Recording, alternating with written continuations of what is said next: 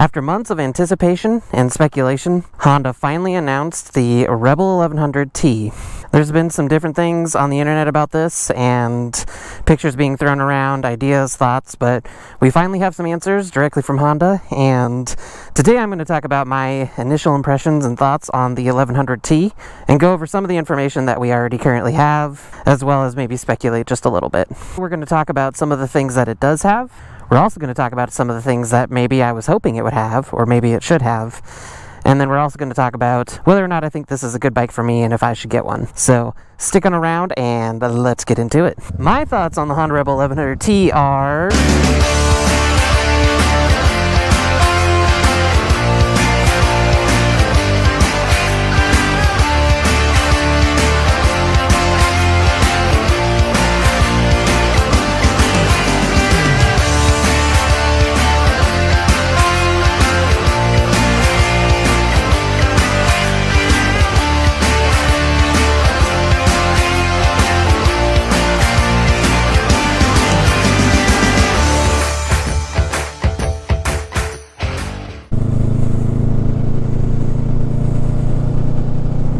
What's going on, everybody?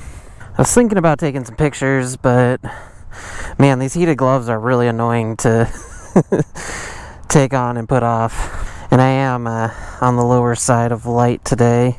Come on, portrait mode. What is going on, everybody? Thank you all for tuning on into the Evergreen Motovlog channel. Today is a cold November evening, and it is exactly one day after Honda announced the Rebel 1100 Touring, or the 1100T. So I figured I'd get out and just talk to you guys a little bit about it. Putting on some of the heated gear, got the heated gloves here now, got an extra sweatshirt on, so we'll see how this does. On the short ride over here, I could already tell that it's going to be a cold one. So the Honda Rebel 1100T, T stands for Touring, like I mentioned. What are my initial thoughts on this new motorcycle announced by Honda, which is Monday, November 7th. But before I get into that, something happened to my mirror. That's a problem. There we go. If you're new to the channel, thank you for stopping on by and hanging on out. If you've not had a chance, go ahead and hit the subscribe button. I've got tons of motorcycle content both on the channel and headed your way, so smash that notification bell for future uploads and or live streams. So Honda announced the Rebel 1100T, and I think there's kind of just been this overall desire to have a touring model of the Rebel. I think that that's something that some people have been wanting, and I don't blame them, because even on the 500, you know, this is a solid bike, and I think I could tour on it to some degree. I think there are definitely going to be limitations. You know, obviously this bike isn't designed to go tour, and so there are going to be things that you may not have on this bike that you would on a traditional bagger or touring motorcycle. But yeah, I think it's definitely capable, and I'm sure the 1100 is even more so. I have not ridden the 1100. It is a bike that I'm really interested in, and I've thought about getting one.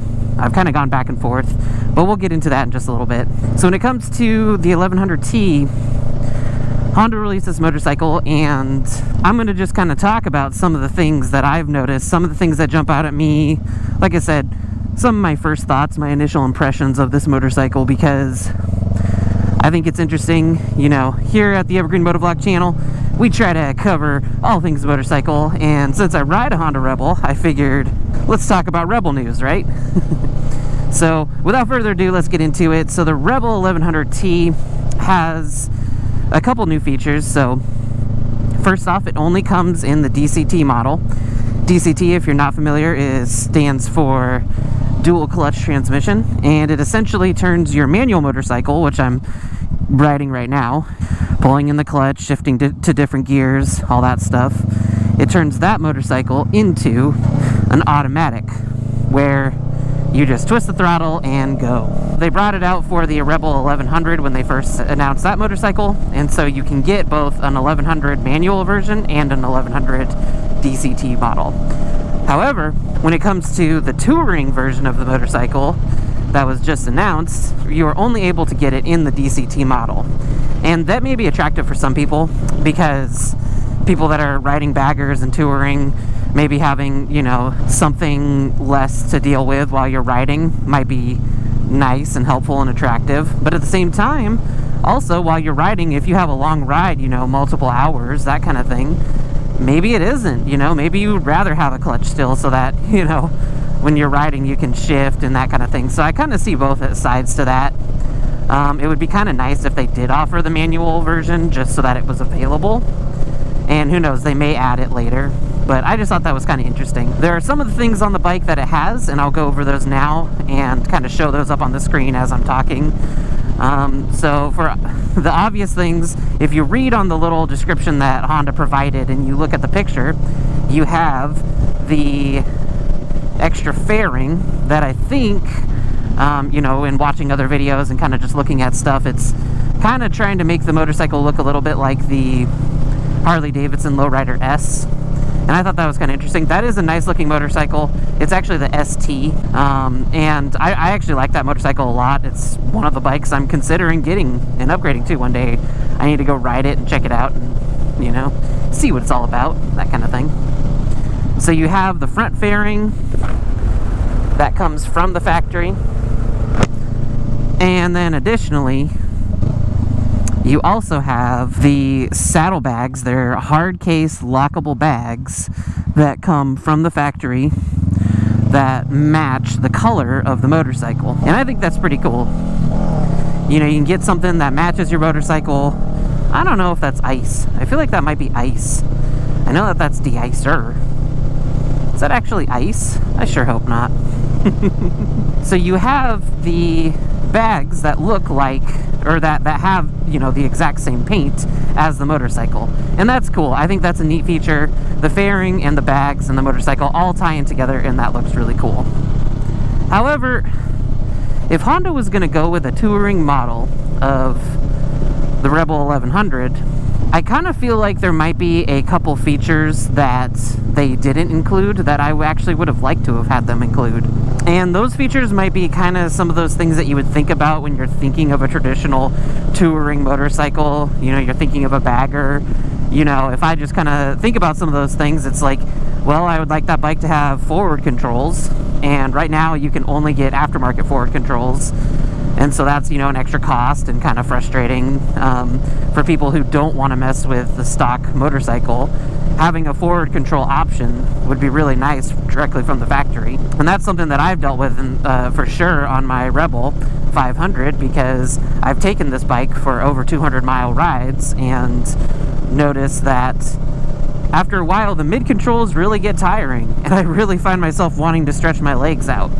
Additionally, the other kind of things I'm thinking about, you know, would be maybe more of a comfortable seat from the factory. What it sounds like, you know, and some of these things are kind of going from like the facts, which is from the fact sheet that Honda sent, to speculation, and, you know, something speculating from my perspective. But, you know, you've got the description not mentioning anything about suspension or about the seat. And I feel like those are things that people already upgrade immediately, but it would be kind of nice, you know, if they're gonna charge more money for a motorcycle, which we'll get into pricing in a minute, it would be kind of nice if they had a little bit of an upgraded seat and suspension added to the motorcycle, or if they could upgrade those pieces a little bit, just so that, you know, if you're really going to make a motorcycle that's designed to tour and to be out for long rides, I would think that it would make sense to have some of those things that people always, you know, people traditionally upgrade anyway, built into the factory motorcycle. And that would maybe make that bike a little bit more attractive to people like me who, you know, I've got the 500 and I've been thinking about upgrading to an 1100 or maybe other motorcycles, and I haven't pulled the trigger yet. You know, if you're trying to attract me to get the Rebel 1100T, you know, I know what the stock seat is about, you know, at least on the 500. And I know that it's not great. So why would I want to get a motorcycle that is supposedly designed for touring with this kind of seat that I know I'm going to immediately have to spend another $400 to upgrade? Which, by the way, if you've not had a chance, go ahead and check out my Mustang videos up here. Great seat, love it on my Rebel 500. So I feel like there's some things that you get with the new 1100T that are nice. You know, lockable storage bags that match the color of the bike. That's freaking awesome. I love that. You know, a fairing is nice. I'm kind of curious about the fairing. How hard is it to remove? And how expensive is it? Because, you know, there's going to be different riders depending on how tall you are. That fairing might be really beneficial, and it also might be really annoying, you know, and it might cause a lot of face shield buffeting. And so I don't know how easy it would be to put on a new aftermarket fairing on top of that, and if it would look right, if it would work, you know. So that's kind of another, you know, kind of concern I have maybe about what it's coming with. But now let's get into the price a little bit. So the Rebel 1100T starts at $11,499, and what you get for that is essentially the DCT version of the 1100 based on what Honda's website is saying, with the additional bags and the fairing. Now the cost for an 1100 DCT comes in right at $10,299. So essentially you have your DCT 1100, which is the exact same bike as the 1100T. Essentially what the difference there is you have the 1100 DCT and you can spend $10,299, or for an additional $1,200 you can get a fairing that may or may not work and lockable saddlebags. And I thought that was kind of interesting. I'm going to pop the face shield up here for a second. Got some fog action in the cold weather here. Like I said, it's about 42 degrees right now. I'm out here vlogging for y'all. So for an extra $1,200, it seems like you're just kind of getting two modifications that if you went to the aftermarket, if you went out to the aftermarket market, if you went and looked for the aftermarket options, $1,200 would probably get you a long way. So if you bought just a regular DCT version and had $1,200 to play with, you could probably get not only nice saddlebags, you could get some Viking bags for maybe $400 or $500. You could get a nice fairing, maybe a Memphis Shades fairing, and then you could have a little bit extra money left over to spend on a seat or go towards a seat or something like that, or an exhaust or whatever other accessories you want to add to your motorcycle. Additionally, if you wanted to get the manual version of the 1100, you are now spending $9,499. I may have my dollar amounts mixed up, and if that is the case, I apologize. But essentially what it comes down to is, crap, I can't remember, and I apologize. I had these memorized earlier today, and I must have forgotten them. You know, focusing on the road, minding my surroundings, right? But essentially, you have the manual version of the 1100, which, again, has almost all the features. You know, I would say pretty much everything. Cruise control, rider modes, all that kind of good stuff. You could go up and you could spend another $600 and get the automatic transmission. Then I understand that. That makes sense. But for the touring version, if you go from the 1100 manual motorcycle all the way up to the 1100 touring, now you're going to be sitting at an $1,800 difference. So yeah, I do understand that you're getting the automatic transmission, but for the price of a Honda Rebel 1100T, you could go out and get an 1100 manual and a brand new Honda Navi. And I know that there's dealer fees and all that kind of stuff, but you get the point. You know, what are we really getting from the DCT model or to the touring, or even from the manual model to the touring? You know, I feel like there's just, you already have the manual models and the DCT model, and you already have some of those options. Why not change things up a little bit more and go with something that's a little bit different, you know? I don't know. I just feel like that would make more sense from Honda's perspective. Like I said, if you could add some of those additional features, if you could add a set of forward controls, or even just have it as an option, and you could go in, you could add more comfort, make it a little bit more of that traditional bagger style, and have some more customization options. And who's to say they won't do that? It kind of looks like Honda was trying to push this touring model out last year, because they have the upgraded colors for the original 1100 and 1100 DCT. They added new colors for 2023, but they don't have new colors, the newer colors for the touring model. So, you know, I think Life of Birch pointed this out, but it seems like maybe they were trying to push this out last year when those, you know, you have the red and the, I think, gray or black, the red and the black colors, and this year you got the gray and the green, and you know, maybe they just hit some supply chain issues and weren't able to get the touring model out in time, so they pushed it a year. So we may see an update to the touring model. I don't know, that is to be determined. Okay, so I apologize. The 1100T is $11,299.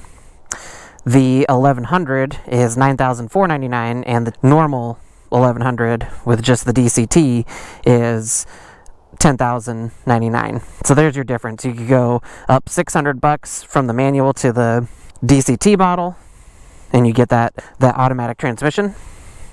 But then if you go from the regular DCT model to the 1100T, you got to spend an additional $1,200 just for saddlebags and a fairing. So what are my final thoughts on the 1100 Touring? Well, you know, I think it's something that has been talked about for a little while, at least for a big part of 2022. And I like what Honda's trying to do. I like that they're taking existing platforms and just adding to them. It's kind of cool. They turned the Honda Rebel 500 into a scrambler type motorcycle, and I think that looks kind of cool. But it's also essentially just a Rebel 500 with a different fender and exhaust. But anyway, that'll be a different video.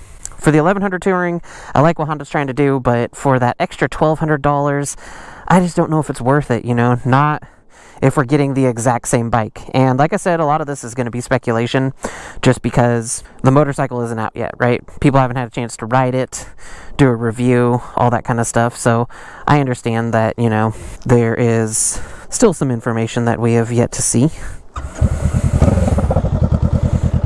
So even though there's a little bit of information that we haven't seen yet, if I just had to go off of, again, what I can see visually and what is on the Honda website as a description for the 1100T, you know, you're really only getting the fairing and the saddlebags, which if you went and looked at the aftermarket options, I think those are you can find good options that are going to be well below the $1,200 price point. Let me know your thoughts down below, what you think of the 1100 Touring model, if you think it was a good idea, if you think what Honda did is actually delivering, or if you think that maybe they could have done a little bit more. I think there was some hype for this, and it leaves me wanting a little bit more, you know?